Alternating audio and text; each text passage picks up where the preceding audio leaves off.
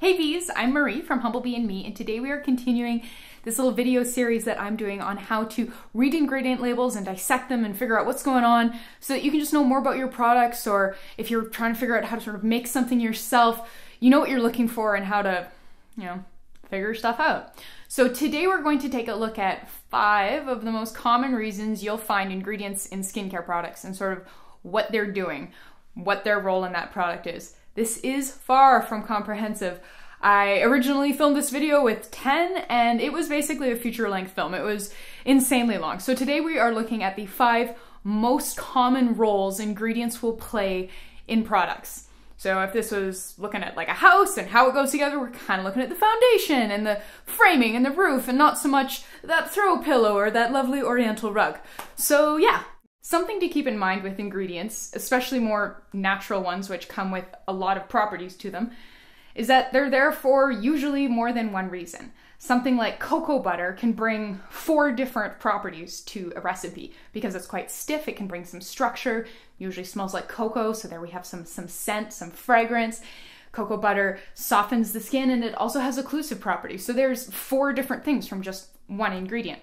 So it's important to keep in mind that it's pretty hard to put any one ingredient into just one bucket. You have to remember that a lot of them do wear multiple hats in a formulation, which, I think is pretty cool, right? You can choose one ingredient and get multiple benefits from it. There's usually a primary function that ingredient is playing, while the secondary functions are just like, hey, that's awesome, like gift with purchase sort of thing. And you'll learn how to figure that out basically just with practice. And sometimes there is no, this is the core function. Sometimes it is there for a variety of reasons. So that's just something to keep in mind as we work through this and learn. This is very much, it is just 5 basic things. We're not going to be diving super in depth here, but in the future I plan to do videos where we take a look at a product and we actually discuss the ingredients in that product and why they're in there and the different things that each ingredient is doing in the context of that product. And so hopefully as those videos start to come out, we can start to learn more about multi-purpose ingredients together. The first thing you want to do when you're trying to figure out why an ingredient is in a product is typically know what it is. So if it says water, you probably have a fairly good grasp on what water is. But if it's cetyl alcohol, maybe you want to Google that, what it does and why it might be included. Knowing what your ingredients are gives you a great starting point to start to go through your ingredients list and start to drop ingredients into the 5 buckets that we're going to talk about today. So let's dive into those buckets. So bucket number 1 is sort of the solvent or the carrier oil, the main body of a product. So in lotion, it's usually water or something that's mostly water like aloe vera juice or witch hazel or a floral hydrosol.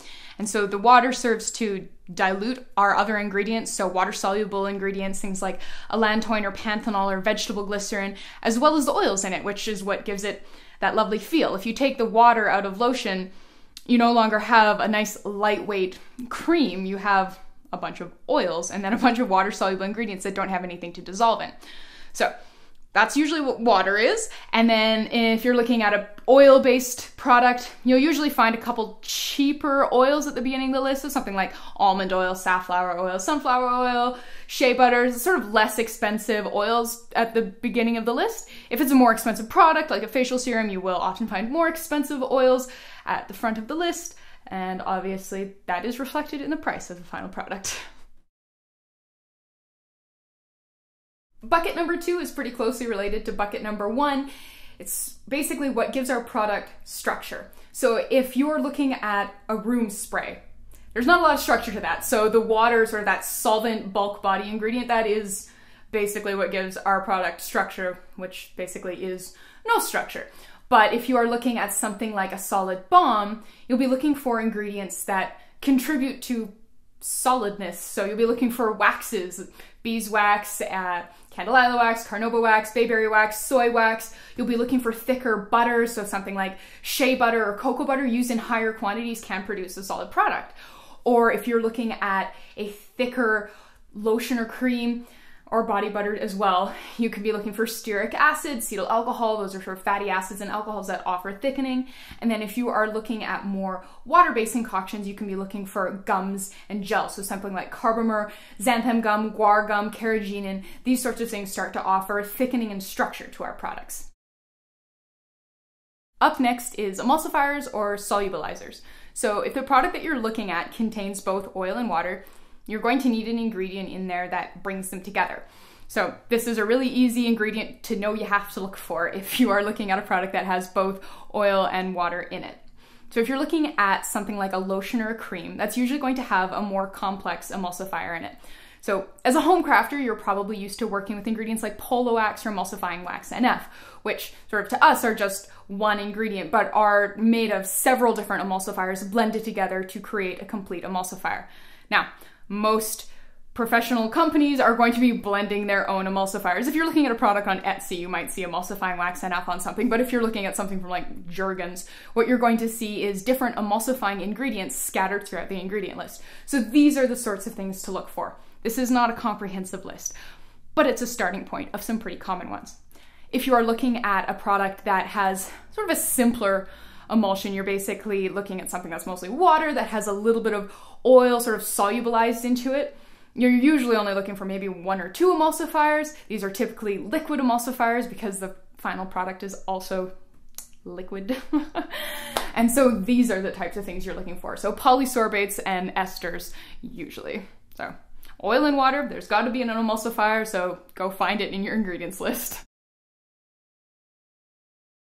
Our next bucket is fragrance. So there's usually 3 different types of things that you can find in a product that gives it a lovely scent. So the easiest one to identify is essential oils.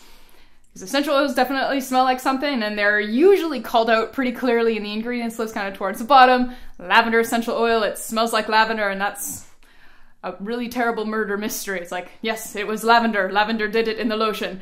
So that's an easy one. Essential oils are also one of those ingredients that can very often play multiple roles in a product, but today we're talking about just 5 things. So scent, essential oils, yes. Another thing you might notice is just like fragrance or parfum. Those are often synthetic fragrances. They can also be essential oils. Manufacturers are totally allowed to just hide their blend of essential oils behind that term. So you'll often kind of want to let your nose and maybe the label on the package be your guide as to maybe what you should be looking at for what that scent is. So if it says cucumber and green tea lotion, you can probably guess that they used maybe a cucumber and a green tea fragrance oil, but if it says like lavender and peppermint lotion, maybe they used a lavender and peppermint fragrance oil, they might have used a lavender and peppermint essential oil, not really sure, but yeah, fragrance, a little ambiguous, let your nose be the guide. And then the third thing that you can add for scent and fragrance is smelly ingredients. So coconut oil smells like coconuts, and cocoa butter smells like cocoa, and beeswax smells like honey, and so you can have these ingredients adding scent to your products as well. Our final bucket is preservatives and antioxidants, ingredients that extend the shelf life of our products. So if the product that you're looking at contains water, it's got to have a broad spectrum preservative in it. Now, similar to emulsifiers, large manufacturers tend to blend their own preservatives rather than use a pre-built one like a Germaben or a liquid Germall Plus. So what you're going to want to look for is those preservative ingredients scattered throughout your ingredient list. So here is a starter list of different ones to look for. It is by no means comprehensive, but you should find something like that scattered throughout the ingredient list if there's water or something that is mostly water, like aloe vera juice, rose hydrosol, witch hazel, etc. If you don't find anything that looks like a preservative, be wary. There are a couple preservatives that can hide under fragrance, and then you can also keep a lookout for Japanese honeysuckle, which is a naturally occurring paraben, which I have noticed some brands like 100% Pure use, and people look at them and are like, geez, there's no preservatives in this. And it's like, yes, there is. It's right there. But it's listed like a plant extract, and so it doesn't look like one. So, yeah. If a product contains oils, it's usually going to contain an antioxidant. So keep an eye out for ingredients like tocopherol, rosemary seed extract, and sodium lactate. These ingredients are typically included at a fairly low usage rate, so usually kind of 1% or lower, and they are there to retard rancidity. So they slow down the oxidization process of our oils so that they don't go rancid in our product. Because rancidity and a bacterial mold, fungi, orgy are 2 different kinds of spoilage. And so if you have a very effective broad spectrum preservative warding off a bacterial disco fest in your lotion, but you don't have an antioxidant, you can find that the oils start to go rancid even though there's no mold growing. So, yeah. Okay, so those are the 5 basic buckets of what ingredients do in skincare products. There are, of course, so many more. There's surfactants and humectants and anti-aging and aromatherapy and just so many things. So this is definitely just a starter video, but this should help. This should help you figure out what the bones of a recipe are and how it's sort of holding itself together. So thank you so much for watching. Please subscribe, check the description box below for some more informative reading, and be sure to check out my blog. I know I have a lot of people here on YouTube who have found me on YouTube and have never really checked out my blog. I started blogging in 2011 and I've only been on YouTube for about a year, so there's over 900 posts on my blog, Humblebee and Me. So if you are looking for something, a recipe, a guide, an FAQ, chances are you'll find it on my blog, so make sure you check that out too. All right, see you next time.